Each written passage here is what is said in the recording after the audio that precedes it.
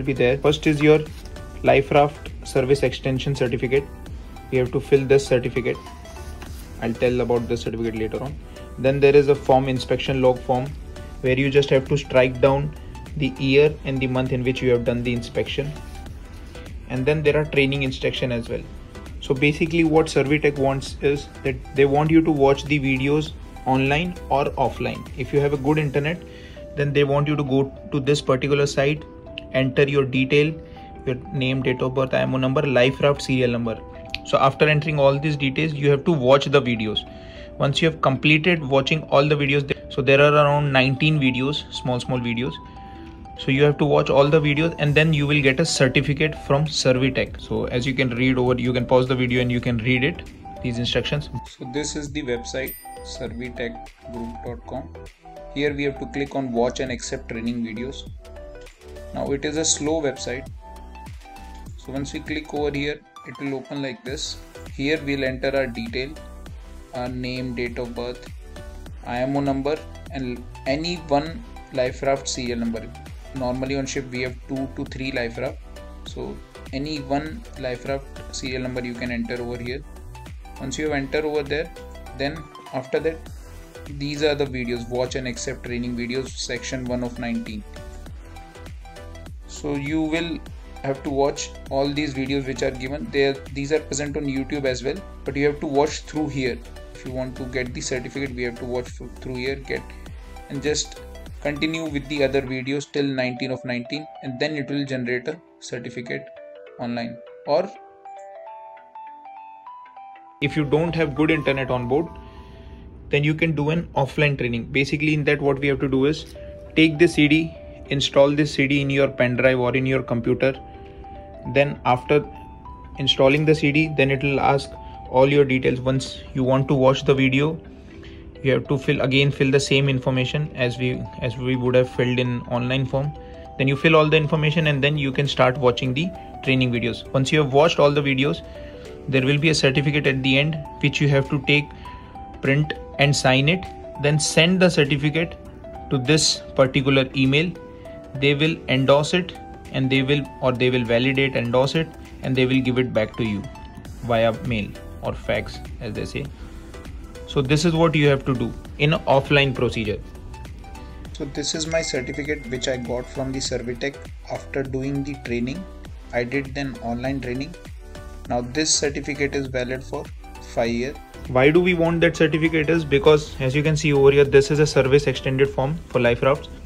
Here we will fill all the detail, vessel name of inspector will be your name, IMO number, training certificate number. So this number you can only get from your training certificate. Hence that is why we want that training online or offline, how you would do it. And then you'll put that number over here. Then rest all is simple. Serial life raft number. For example, you have 3 life rafts, you will enter their serial number, then their sensor serial number, life raft capacity, TO or DL. This TO means throw over, DL means debit launch. So which type of life raft do you have? So like for example, the one which is in forward, that is normally always throw over. If you have other types also, like from your debit launched, then you will write DL. So your life raft person capacity, and then your TO or DL. Date of annual inspection, the day when you have done the inspection. Result of humidity and CO2, whether the humidity and CO2 checks were okay or not. So now we have come on deck to do the inspection. So this is the point which we have to open from the plug which is given by the 𝗧𝗢𝗢𝗟 itself. So we have to carry that plug. So this is the plug. I'll put this plug. This is a 3-pin plug. So I'll insert the pin, turn it anti-clockwise, and open the plug. Behind this plug there is a USB port, kind of a USB port is there to be connected. That is USB type E, as you can see over there. So that port I'll connect with this cable which is connected with the equipment which is given by the 𝗧𝗢𝗢𝗟. So once you connect over there, make sure you connect it properly. Sometime it is loose connection, so make sure you connect it properly, and thereafter you can switch on the equipment. After it is switched on, it will search for the equipment. Sometime it's like, for example, here it is saying it is sensor error. So just touch the cable. Sometime it is possible that it is slack. It will take around 10 seconds to download the information from that equipment, and after that it will show you result for CO2 and RH. Here it is showing both of them in green, so both of them are passed. Here you can see the serial number as well, that is 287337. So every life raft will have this certain serial number which we have to note down in the certificate, which we'll make later on once we go in the accommodation. So I have noted down that number also, and both CO2 and RH is fine. And this, take out the USB port. That's it with the test. So that's it with the check which we have to do from this 𝗧𝗢𝗢𝗟 equipment. So once I've done the test, close the plug properly, make sure it is tight, otherwise there are chances of water going inside. Now this is the inspection card which is given, which is present on every life raft. So just take out the inspection card, open the cover and fill it properly. Basically it has just the general information.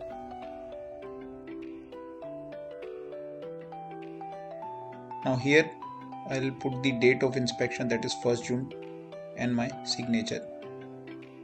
So this card is pretty much simple to fill it. I'll put back the card after filling. Now here there is a sticker which is given, that is 12 months and 24 months inspection sticker. So first we'll cross out or cut the year on which we have done the inspection. So this is 2022. I'll scratch that. And on which month we have done the inspection. So on June we have done the inspection, so 6 number. So this is just an indication that on which month the last servicing was done. Now here on this you can see there is a serial number which is given. This serial number we have to note it down from every life raft on which we will do the inspection, because we have to fill in the certificate which will fill in accommodation. Other than that there is no HRU, otherwise we would have checked the condition of HRU, the connection of HRU, the connection of the lashings which are there on the life raft, the condition of the container or the GRP. We have to check that there are no damages to this. So these are general checks which we have to do on the life raft. The painter is rightly connected, the HRU expiry date. So these things we have to check properly. And once we are sure that all these things are confirmed, then we can go and fill our certificate after doing the inspection on all life raft. Now here they have stated out one thing, that within interval of 30 months this life raft must be serviced by the shore guy. Like 12 months we can do the inspection, next 24 months also we can do the inspection, but within 30 months.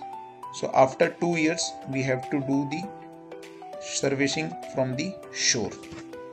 So after you have done the inspection, we'll make an entry in this 𝗧𝗢𝗢𝗟 Extended Service Life Raft form, which is there inside this book itself. So there are many forms. You can take out the form, one form from there. And regarding the life rafts, I've written their serial number and I've taken the sensor number photo also while doing the test. So I've written it down over here. Those things which I'll copy over in the form. So we'll just write down this. Your vessel name,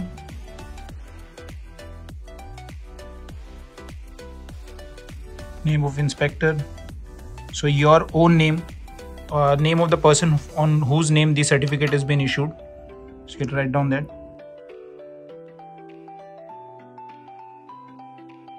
Training certificate number, so that's my certificate number basically. So this is the certificate number which I'll put over here.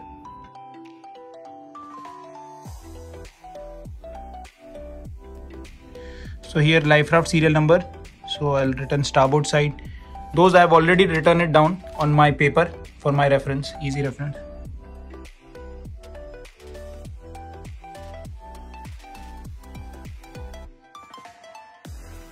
As I've told, oh, this already TO means throw over, DL means debit launch. So all my life rafts were throw over. There is no debit launched. So that is TO. Date of annual inspection 1 June. Result of humidity was okay. Result of CO2 was okay. So that's it. Same thing to be copied for the other.